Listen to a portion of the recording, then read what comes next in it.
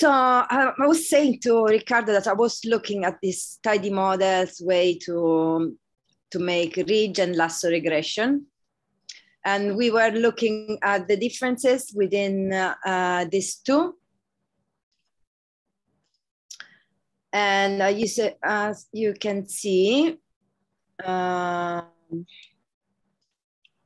better if I do this.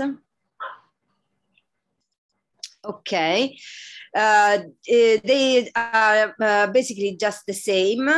The things that you do is to add this argument mixture equals to 0 for the ridge regression and equals to 1 for lasso regression.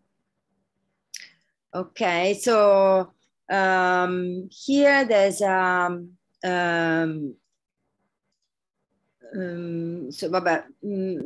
let's say that we've been through these things and the things that we wanted to see where the difference is when we plot the RMC and the R squared and see the differences. There is still the noise, background noise. There is the noise.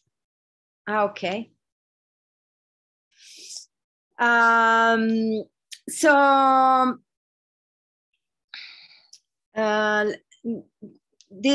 This week we said that we will be starting with principal components, and so principal components is unsupervised. Is a way to analyze the data, and we in this case we use the predictor, and in tidy models we first specify the engine, so the model and the engine, and as we are still using this ITER data set, we are making a linear regression, so classical way to set the model and then do the principal component recipe. Principal component analysis requires you that data need to be normalized, all numeric, and so we have considered this further step novel, which means that if you have any other values that would be considered as predictors, and this would be all for the new values which are nominal predictors will be considered as all the others. And then we do the step principal components to all predictors. The things that interesting is that the tuning thing, which is in this case, in this step, PCA is as a threshold. So this threshold is tuned in this case. So the tidy models does automatically selecting the best threshold.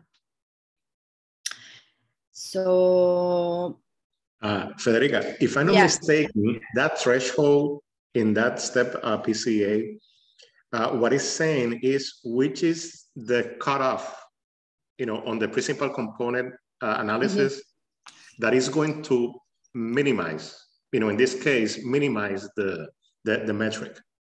Okay, because for example, in the PCA, let's say that you have 100, groups, right? subgroups, yeah. Okay. Right, yes. high dimensional, data set. So what the PCA does is that it reorganizes those features so that the variance is collected in the first principal components. Okay, because that's what you want to, you want to use for your model. You have to use that variance that it explains, the variance in the response.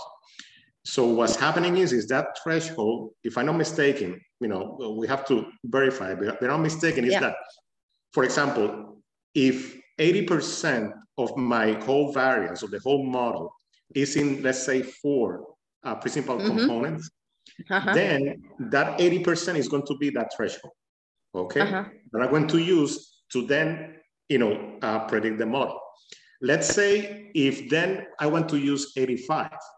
In 85, maybe there are 6 principal components that explains 85% of the variance. So I'm going to use that. So that's the tuning that is doing that parameter, okay? What is the optimum threshold percent of how many components do I need to then minimize, you know, my cost function, okay, in this case. Yeah. Okay. So, but you know, make sure that what I'm saying is correct. But I believe it is. That is in that direction. That the threshold is doing. We have a look at the function, at the step function, step PCA, what the documentation says, but just to mention that the principal components analysis, as you said, takes consideration of the variance of the variables, no? So it takes a certain, as you said, amount the highest values of variance for so the first variables, they have the highest variance will be in the first component, and then subsequently the second component will have all the variables with the second level variance, let's say, and then so on and so forth, and you decide how many components you like, basically. So the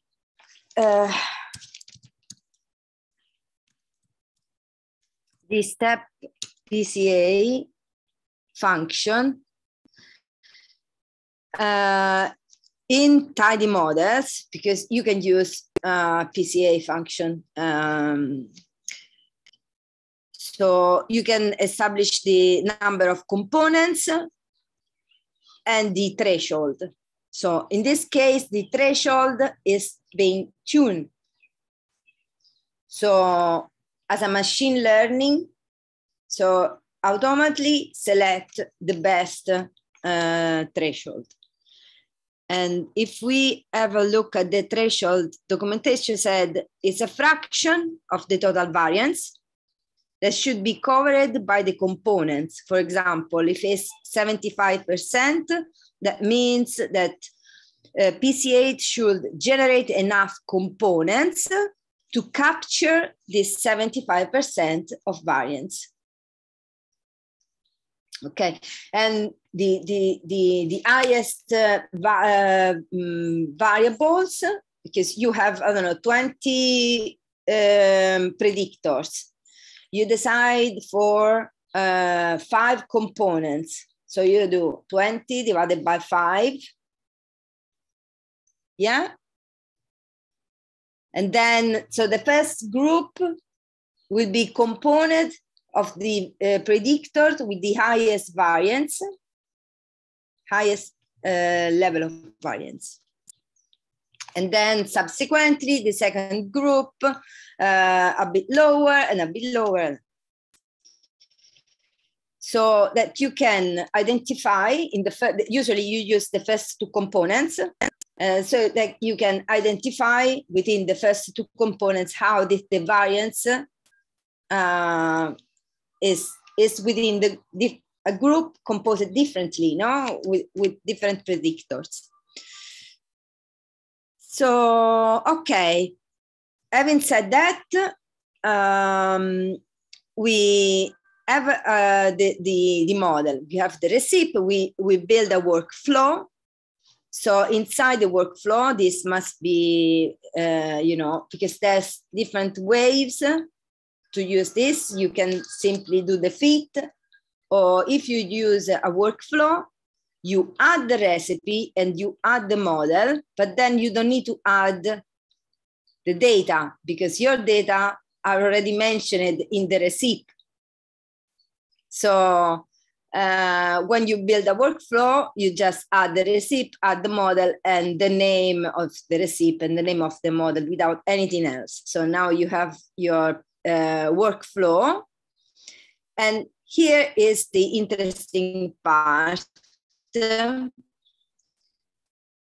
because this is the threshold grid that we tuned initially. But then we want to see if I set a threshold grid like this one here. So it's a list, it's a vector, different level of different levels. And I use this inside a tune grid function. And then this tune grid function will be used inside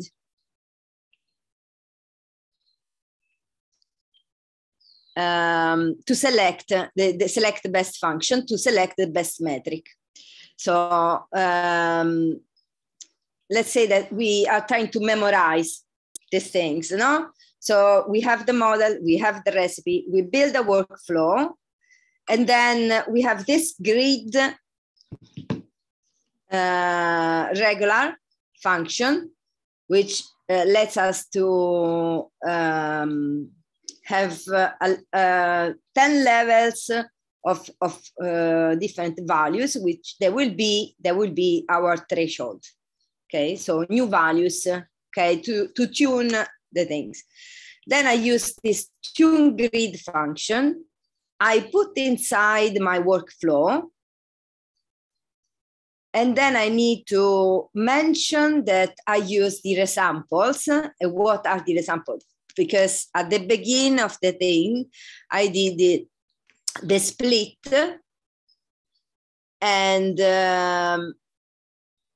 so I have this vfold CV cross-validation that I have made, and then my threshold grid.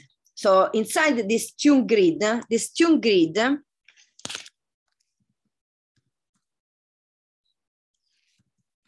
now we are doing tidy models. But I think,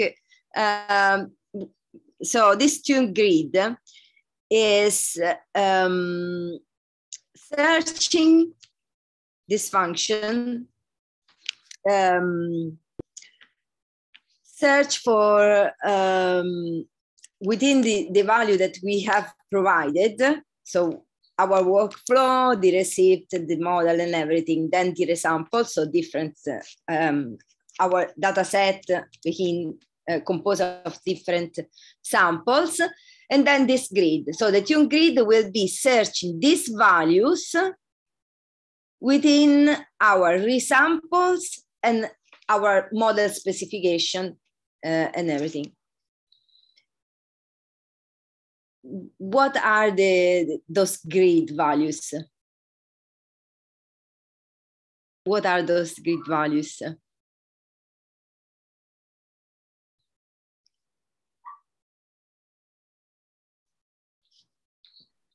So yeah. Is that a question? Is that a question for the group? Yeah. Yes. Yeah, yeah. Is the values that you already had, listed in the list for the tuning? Okay, which are those?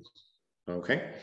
One thing, because I'm also following a mail, for the tree decision trees, and one of the things that also, depending on the results of this grid, sometimes you see that there's a good optimization in a range, okay, of values, right?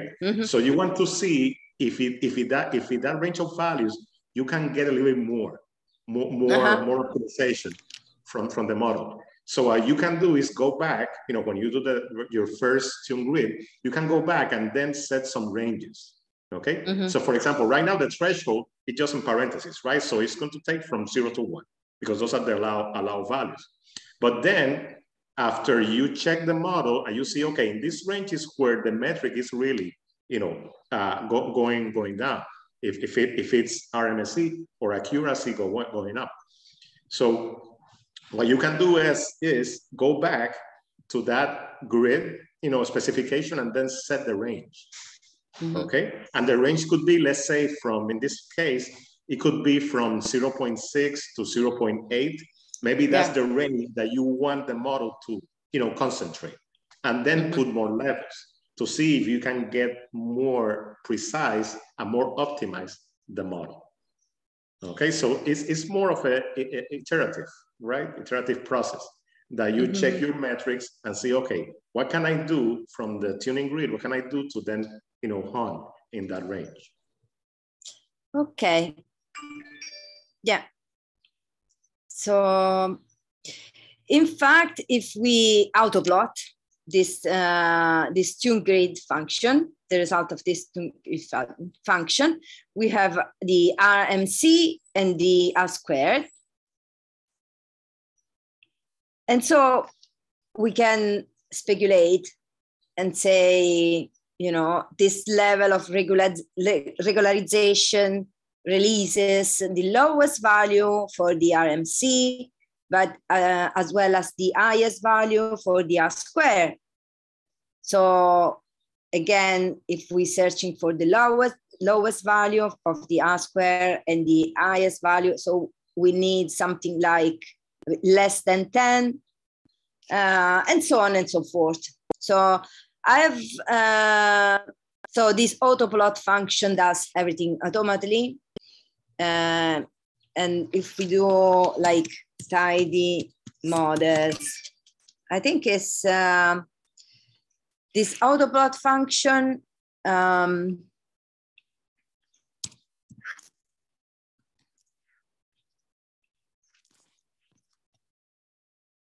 Function you find it in workflow sets, ggplot2, and in tune. So we are interested in tune, and they basically take it from the ggplot function, from the ggplot package. So he does a selection and the assessment of the result of the tune function, and apply these things to make this plot. Because if I want to see what is inside, if I do this, I see that my tune grid function, it's made of lists. So we have all our resamples folds. I've made 10 folds. So each fold contains my split, and then all the metrics and some nodes. So the autoplot function automatically takes these lists, unlists them, select the metrics that we need for this visualization, and does the plot. If I do auto plot like this, I can see nothing. Use method autoplot, but okay. So then if we want to see which one is the best value, for example, for the R squared, and we use select best, the best penalty we found is belonging to this model 50, this processor. So this is the best model which releases with the lowest R squared, with the best R squared. And then we need to repeat the fit. So we finalize the workflow because now we have identified within our cross-validation resamples, which one is the best model, which releases our best value for the R-square within our resamples. So now with this best penalty, so this model will be used inside the finalized workflow to repeat, and it does repeat the procedure. This last so final is basically, again, a workflow, but made on this processor one model 50, which is the one that we have selected. Then we do this last fit of the model, again on train set. And we can see that he releases an object which is type glimnet. And we have a list of lambda values, all the possible lambda values, because as we have said, lambda is the parameter that we use for making the adjustment. So for different lambda values, things change. So here is the list of all the lambda values applied to, these are the degree of freedom, and this is the percentage that we need, basically that releases the value, the percentage that we need. Then we need to take this result, this final last so final fit, and we argument.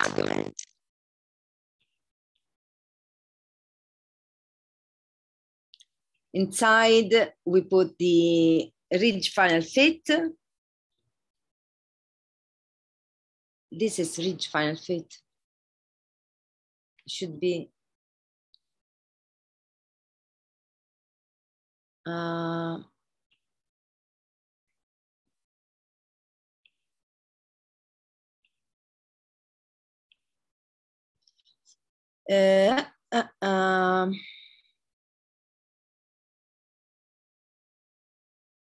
this is the ridge final fit. Should be lasso final fit, maybe.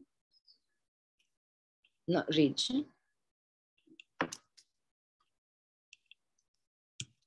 So we argument. What argument does? Do you know? Argument function. Oh no, I'm like this. I have a question for you. I've been doing weird. There is still issues, I think, on Google. Jim. Maybe noise. Okay, this argument function in the tune package.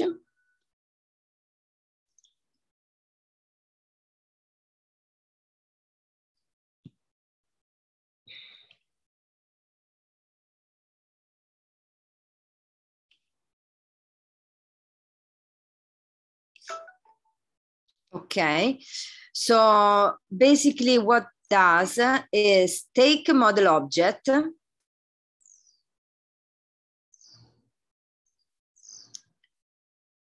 and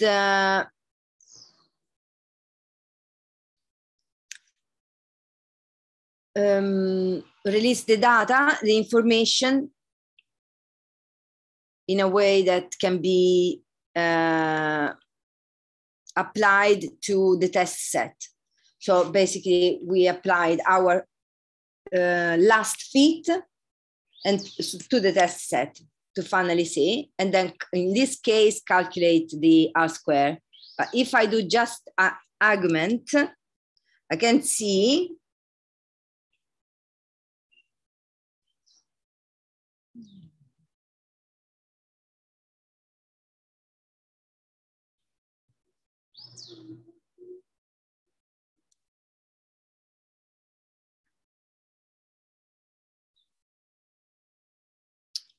Okay, I can see that all I have all the values, all my predictors that have been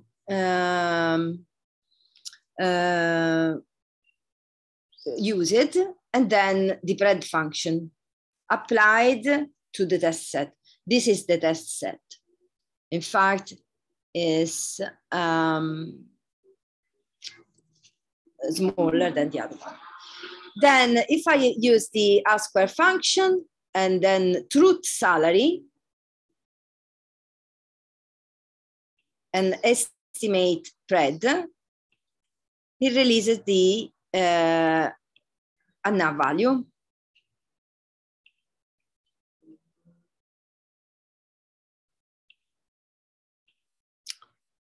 I don't understand why he said here reach final fit instead of lasso final fit.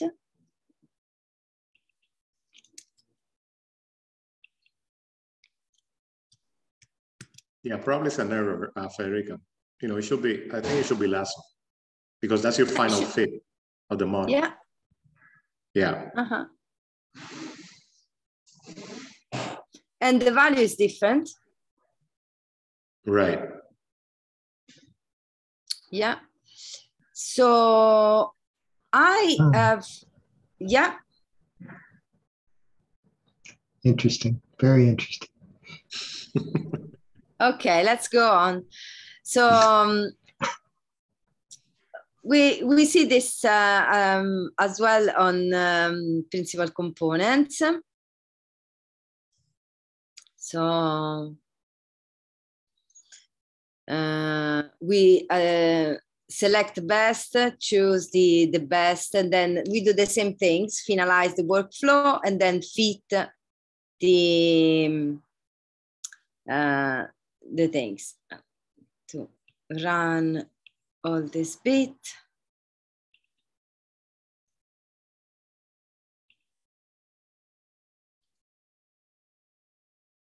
Exactly the same procedure, because once you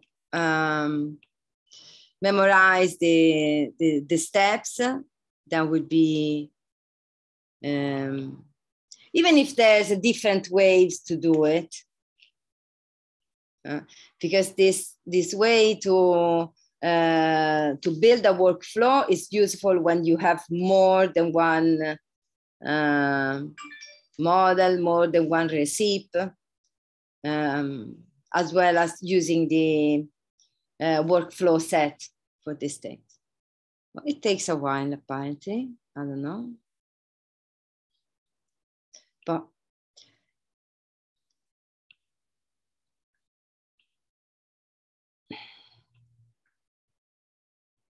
so why is doing? So this workflow, this time there is a different result with PCA, which is different from the lasso regression. And so the threshold is between 0 and 1. This is the lowest value for the R², while the highest value.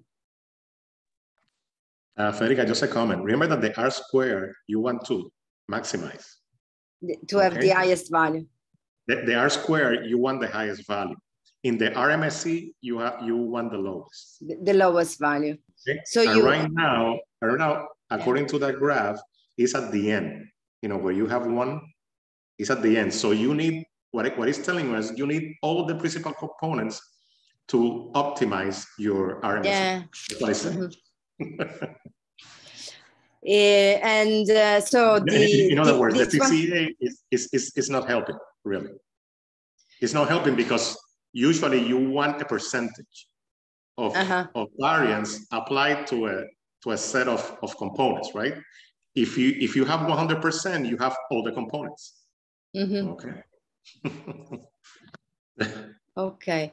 So instead, the R² is so we need the highest value, and like within like a bit more than 25%.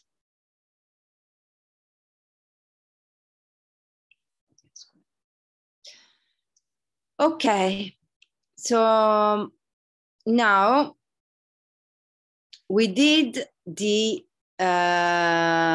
tune grid of the PCA, and the autoplot should be just as the same. So the highest value is 1. And there is a different story. Because in the RMSE, you get the lowest point right about 85, kind of 85%. So that's telling you something. In the R square, you get the highest values from 0, which is no components, to around 30, 35. Okay, that line that you're seeing at the top, that's your optimum right there. So there's a divergence between the RMSE and the R squared. You have to see which one you choose, because they're telling you different stories there. Right, and things changed. Things changed when you so because it releases different values basically. So the best in this case is from model 1.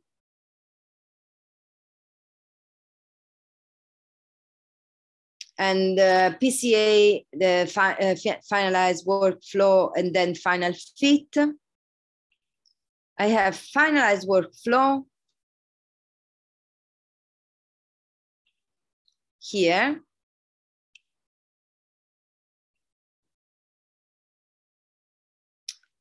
And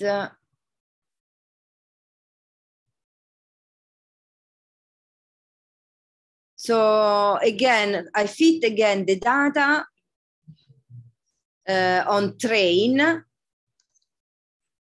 So I finalize the workflow on the best threshold based on the model that I found, just as the same as before.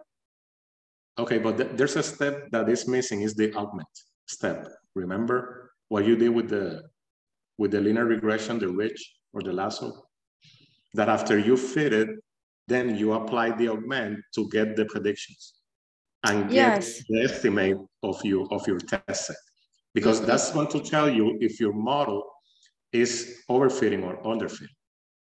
Okay, you have to apply that fit, that last fit, you have to apply it to the test, data set. Yes, okay. Final fit and argument. And augment, correct. So that's what is missing. Yeah, I guess Emil, ran out of ink, out of fingers.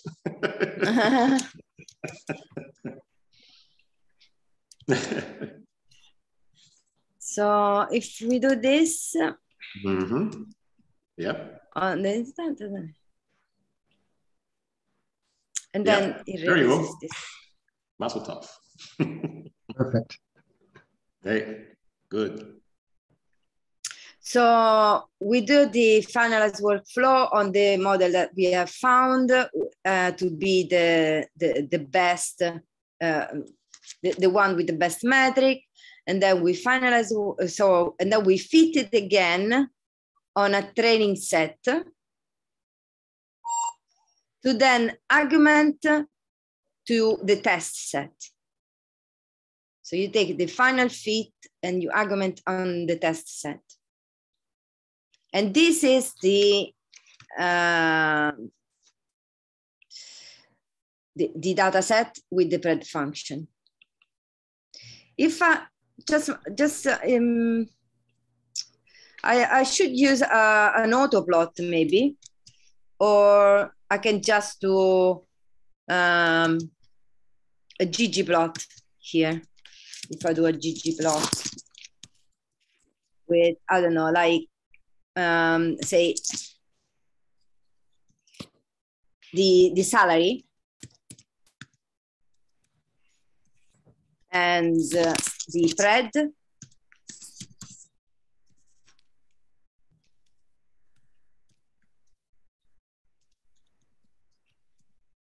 Yeah.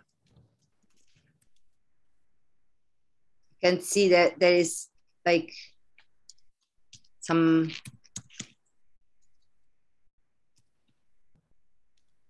why I should, this is the spread. They're not exactly the, you could put on a geom AB line.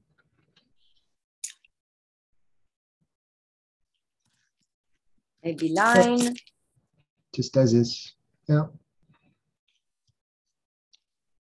There. They're not exactly aligned. Mm. Because this, yeah. Just to make a comment, those points to the right that you're seeing, those could be outliers. Oh yeah. Okay, because as you see, most of the points are grouping and the AB line, right? Most of them. But those 2 points to the right that you see, the corner right, those could be outliers. So you have to investigate. You have to see, if that data is correct, or try to see, how you're going to deal with it. Because that's moving your model. But this is exactly the same if I do smooth method LM. No? No. That is a regression line from your model. Okay? The AB line is the line that it tells you where the points are grouped. Okay? Where they should be grouped. The smoother is the line from your model. Okay? Two different things here. Okay. So what if we say that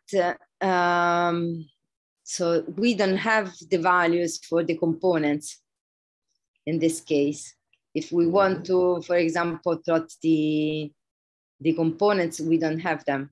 So we have made a principal component analysis, and we have prediction values released from the fit.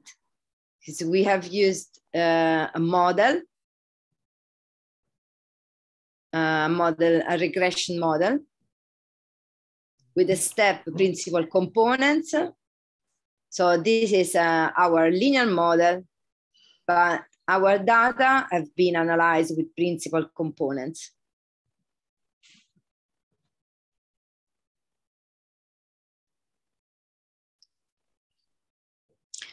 While partial least square, which is slightly different, and one the recipe is the same for making the PCA recipes here, and the partial least square recipe is the other one. So basically, in partial least square, it's a supervised analysis. So you specify that you are using, you are doing groups, but you taking consideration of your outcome variable. So for this reason, it's supervised. So he makes the groups taking consideration of the stratification of the salary in this case, which is the variable that we aim to predict, while in principal components is an unsupervised analysis. So we do not specify the outcome, and we just consider a matrix of numbers and their variance. So we group them based on variance, while here in partial least square, we consider the outcome. So the same procedure, set a linear regression model, the workflow, and then for the number of components, again, we set a level, a certain level. We do this, obtain this grid, and we set the number of components.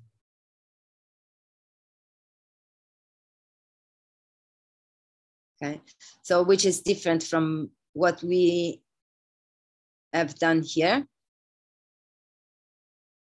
In principal components, we have like this threshold, which is within 0 and 1. So we have different percentages of variance that we take consideration of. That will be our threshold. Okay, so again, tune grid, the same thing, select best and finalize.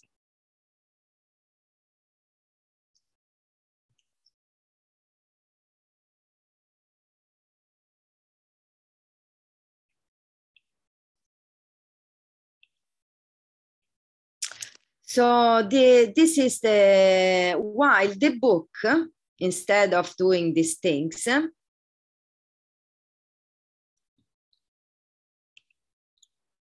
what they did it is slightly different. Okay, so they call it to start principal component regression. And there is a function which is principal component regression. And sorry, give me a second.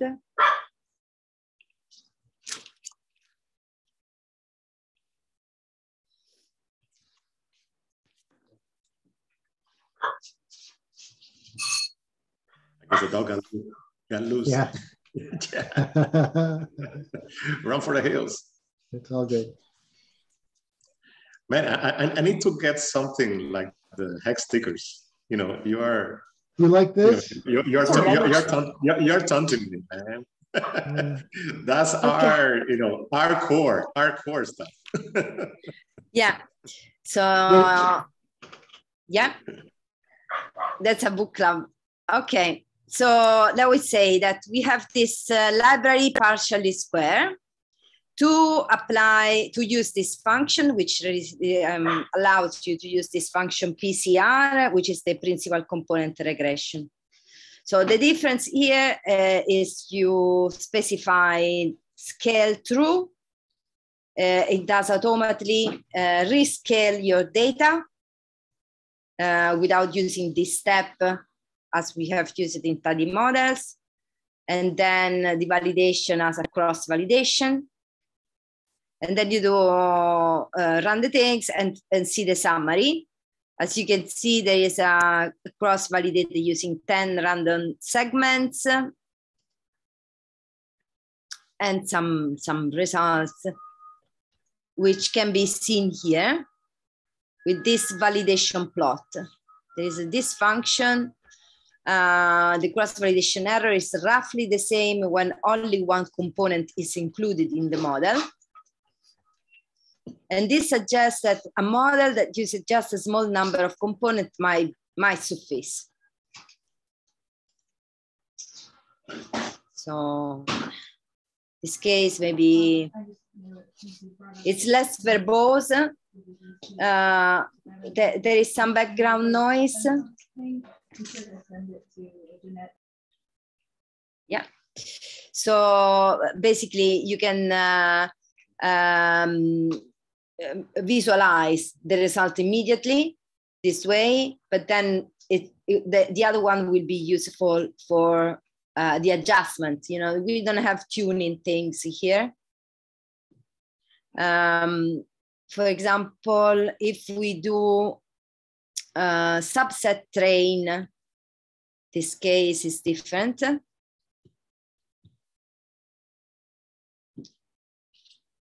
Okay, so we subset our data set to the train set. And here without tidy models, the training set is being made just selecting the number of rows. So I have replicated my rows, doing a sample of the number of rows that I want. So and then select them by indexing this number of rows in my data set, and then predict my fit to you see the test. In this case, this is used because the tests are the indexes of my data set. So the test set is different from tidy model.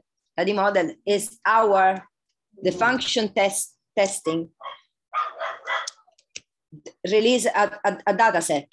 Instead here, our testing set is just a list of indexes that will be matching the rows in our original data set. Okay. So then we can see the result of a summary.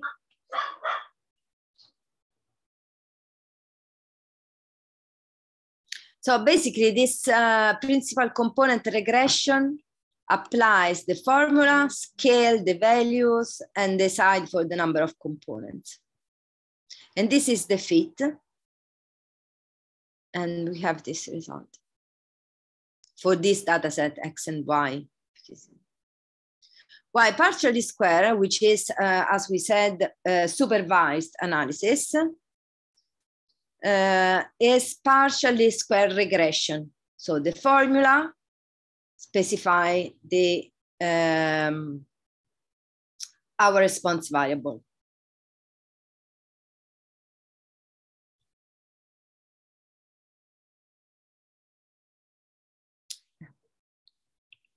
That's it.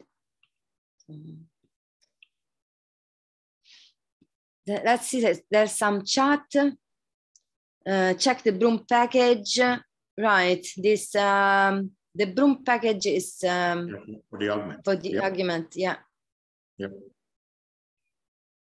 Yeah, usually is used, to apply the fitted model and then extract the predictions.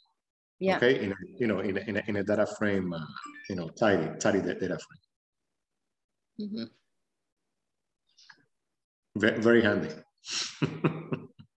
But perhaps, yeah, to uncover the method help details, you can run class. Oh, yeah. On the other. So if you have a object, a method, take that autoplot example. You were wondering about the help for autoplot as it applies to, you're running it on like a workflow set object or workflow. What you can do is run class on the object. And what's happening with S3 objects is autoplot is actually plotting that class. So if you want to see help, type autoplot dot and then the class name and put question mark, and you can see the help specifically for autoplotting that class of object. Mm-hmm. Okay. Good. And that's a little bit of a distraction here, but it gets into the magic of S3 classes in being used in R. Mm-hmm. Okay. So because I've tried making the autoplot, but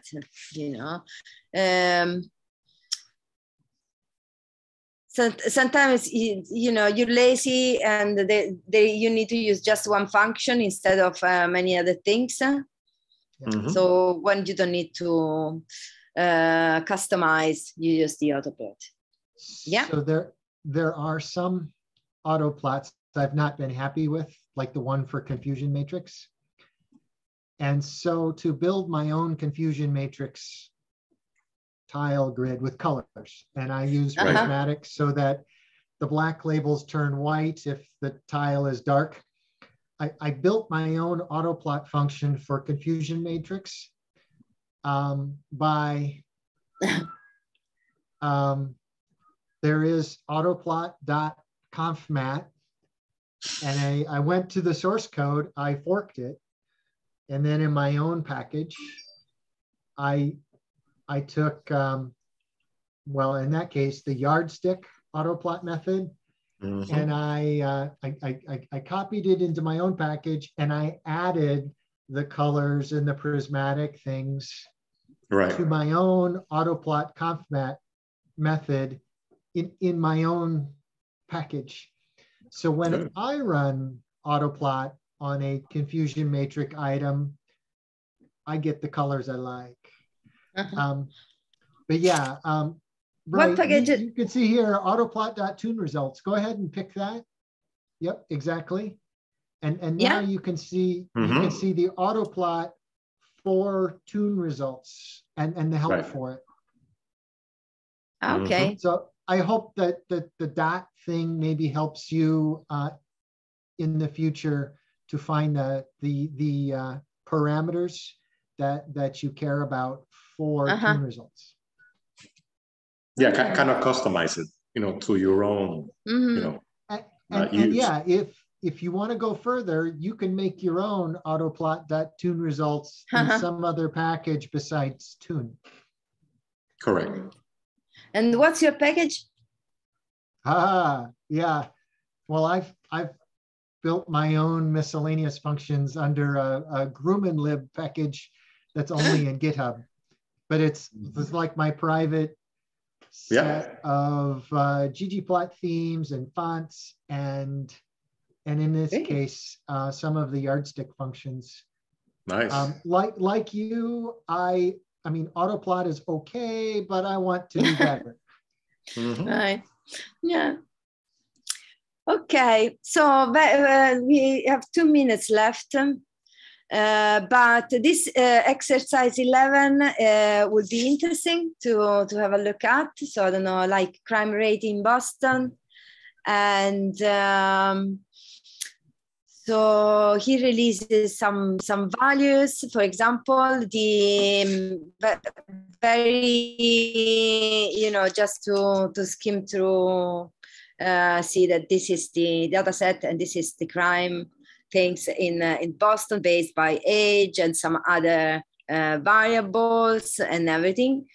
So if you see the subset selection releases like the best number of variables would be 9. So you in this for this data set you will be needed like 9 predictors to be able to understand a bit more about crime in Boston, for example. And this is what I was saying, that the test, you see the test and the training set in this case are indexes of the number of rows. And here he considered the lasso with the GlimNet and then predict the lasso to find an average of 31.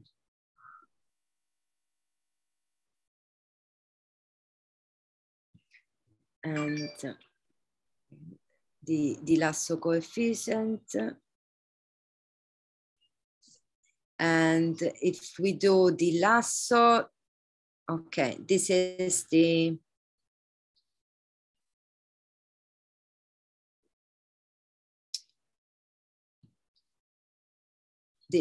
value is slightly different. And then and as well the prediction, and again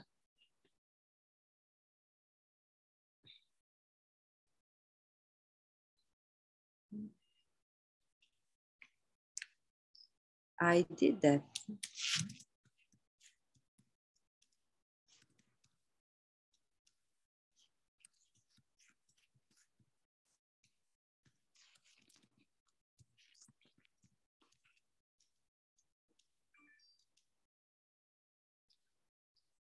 So the number of components with the highest value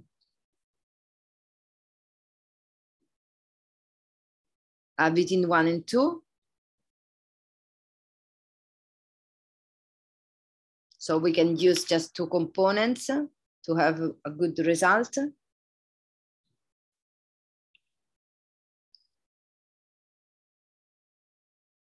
And then, I don't know what is that.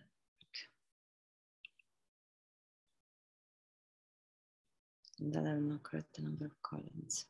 Well, anyway, so this is the exercise 11. Try to predict crime data in Boston. He uses this HH package, which I didn't know anything about it. Apparently is for loops. And with this package, you can do this loop here. So which I've tried doing it, but I had difficulties because I didn't know there was this package.